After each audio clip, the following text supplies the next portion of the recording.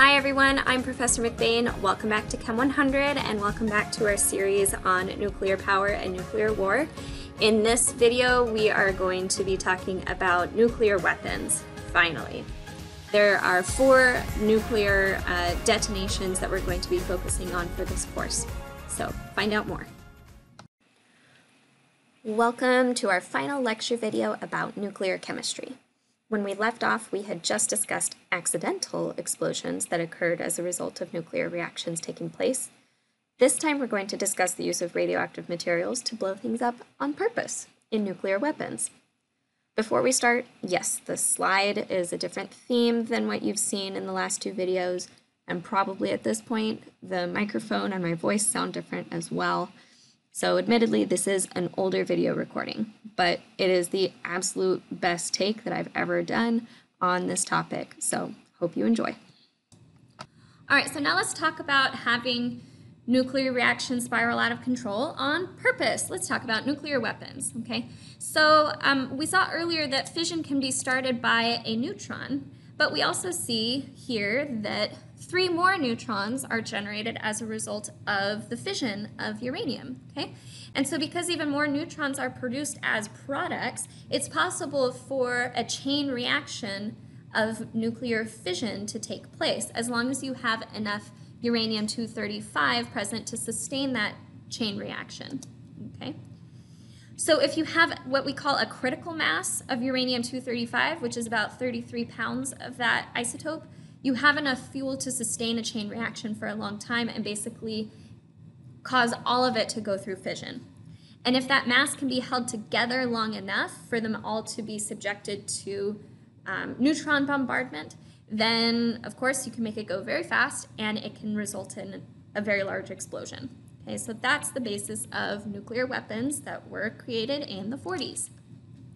So here's a schematic of Little Boy, which was the bomb which was dropped on Hiroshima. Okay, its explosive power was equal to 13 to 16 kilotons of TNT.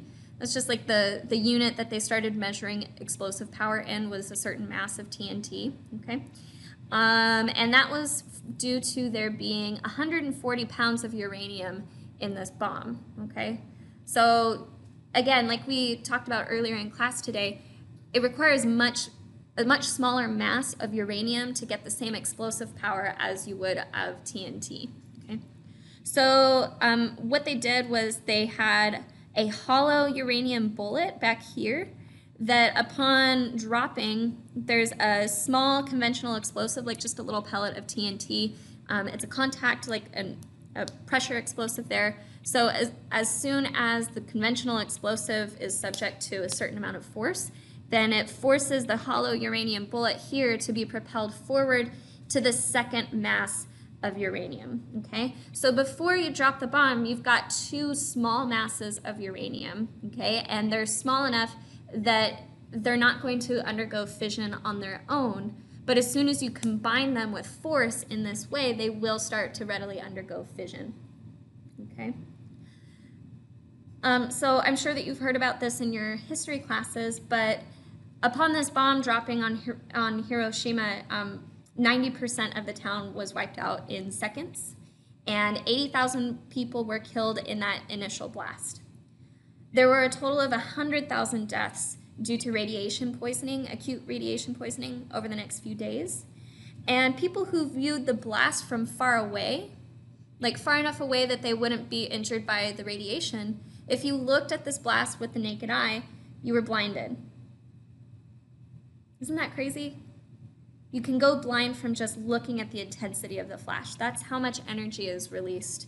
So for those of you that have ever seen, oh gosh, what was it? There was Terminator, there was True Lies.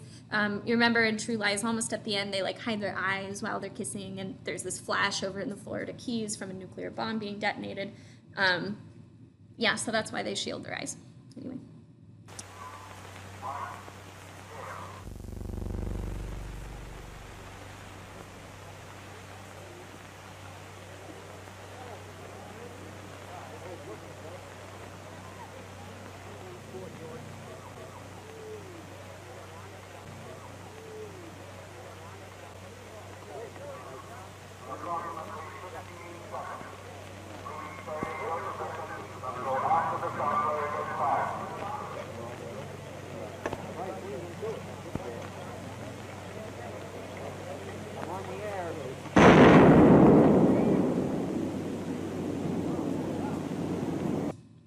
So Fat Man was the second bomb, and that was dropped on Nagasaki.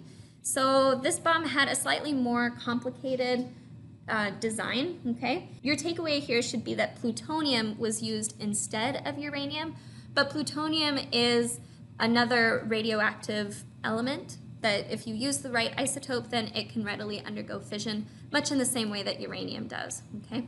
So its explosive power was 21 kilotons of TNT from a mere 14 pounds of plutonium, right? So on this last one, you had less explosive power from more mass of uranium. This time you have more explosive power from a smaller mass of plutonium, okay? Yep, so plutonium was used instead. The explosion was more powerful. But the deal was that they didn't drop the bomb exactly on Nagasaki. They kind of missed their mark with the drop. And so there were fewer casualties than were expected, okay? So there should have been more people that died from this bomb, but because they missed their mark, a lot of the force of this bomb was basically wasted on the surrounding areas. At least that's how the military saw it at the time. So only 40,000 people died instantly, but there would have been many, many more who would have died if the bomb had actually been deployed on its mark. And then 60 to 80,000 people have suffered long-term fatalities and effects from this bomb. So those are conventional uranium bombs, uranium and plutonium bombs, okay? After the 1940s, the 1950s came about and folks started getting a little bit more creative with how we use nuclear force to make a bomb, okay? So instead, this is where the hydrogen bombs started being designed, okay? So a bit of fission from either uranium-235 or plutonium-239 initiates the explosion and heats things up in the basically in the bomb shell. There's high explosive lenses. Basically, it like helps amplify the explosion from the uranium or the plutonium. Okay, and then it basically heats everything up really, really high, and it triggers a second stage reaction of fusion, which has much more power, as we talked about earlier in class. Okay. It helps everything reach that 40 million degree temperature so that fusion with lithium or fusion with hydrogen can occur. So the fusion reaction that occurs in the second stage process is what releases all of the energy that you get out and what we consider to be like the explosion of the bomb. Okay.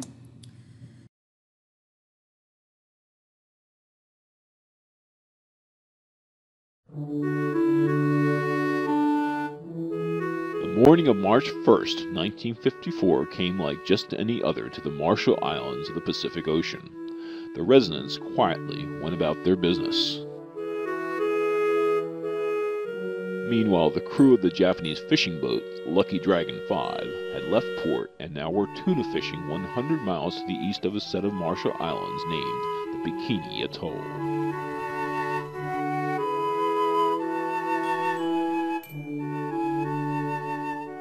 The Bikini Atoll had been taken over by the U.S. military in 1946. As part of a nuclear testing program, the residents were relocated and a base built at the site.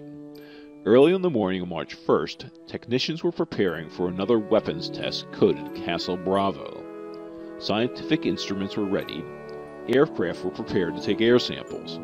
Observation towers were opened and their high-speed cameras were loaded.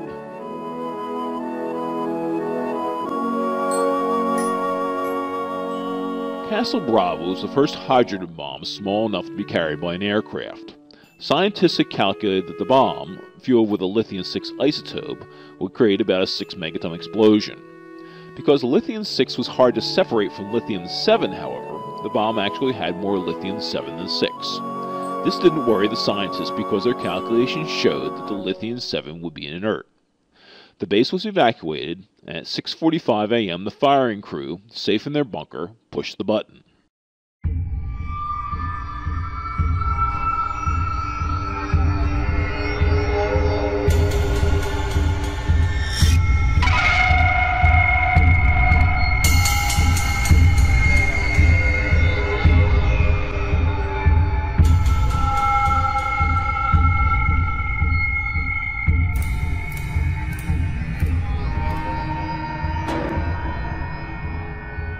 The enormous heat of the detonation instantly scorched everything it could burn. A few seconds later, a tremendous shock wave, traveling at the speed of sound, arrived, tearing trees and buildings apart.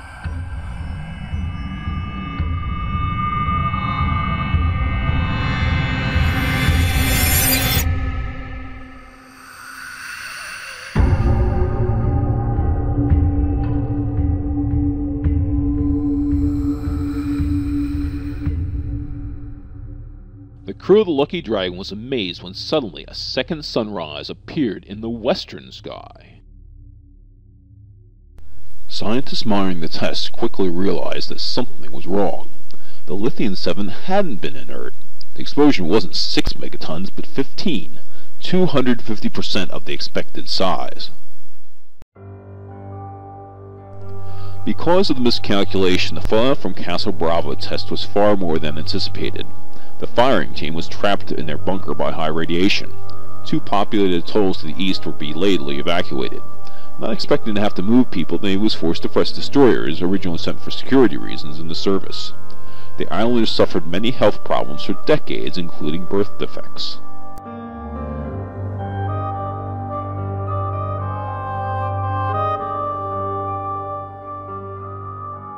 The crew of the Lucky Dragon touched fallout material with their bare hands and suffered nausea, headaches, and burns.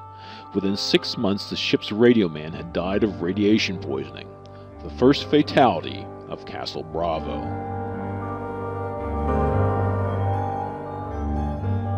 The base near the test site was ruined, and many of the instruments designed to measure the explosion were destroyed. The miscalculation of Castle Bravo was the biggest nuclear contamination accident in the history of the United States. The fallout was detected as far away as Australia, India, Japan, and North America. What happened at Castle Bravo led to an international call for a ban on the atmospheric testing of thermonuclear devices, all because of a miscalculation.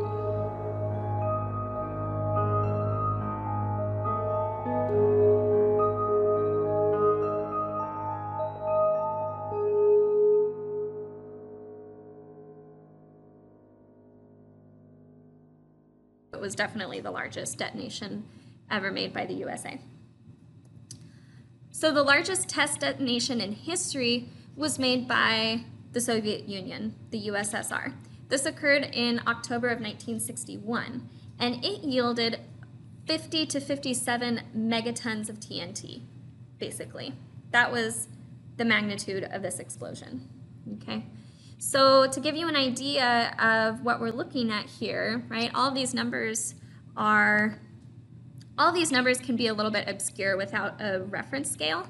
So let's take a look at this handy little, this little GIF, however you want to pronounce it, from Gizmodo, okay? So let's let it recycle again. So here's the size of Hiroshima and Nagasaki.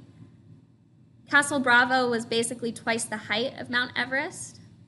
Okay, so if that's just the size of the mushroom cloud, you can imagine that the force scales with that at least just as much, if not even more than that. Okay. So this blast wave, you know, the mushroom cloud itself was huge. It was even dangerous for the people who dropped this bomb.